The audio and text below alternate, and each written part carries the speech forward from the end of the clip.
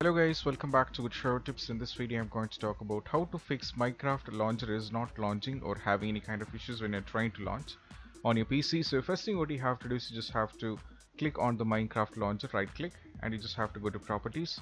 Now from here you have to select compatibility, and most probably this will be untick, so you just have to make sure that this is untick. So you just have to click on this, which is run this program in compatibility mode for the respective of yours, right? You just have to select respective one, then you just have to click on apply and go for OK.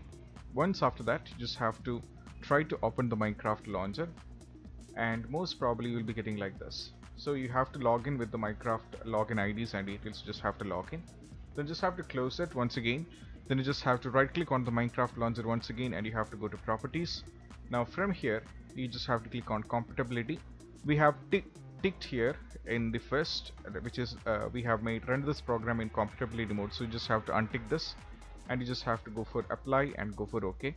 Now you just have to do a refresh, and you just have to reopen the Minecraft launcher, and most probably the issue will be completely fixed, and you can give the respective credentials and you can log in, and you will not be having any kind of Minecraft launcher error and hereafter. So this is the easiest solution for the Minecraft launcher, those who are trying to play in the PC. And if you find this video helpful, don't forget to subscribe and click on the bell icon for more notifications. And if you have any doubts regarding this, to ask in the comment sections. So we will get back to you, and this is Shahin. See you soon in the next video. Peace out.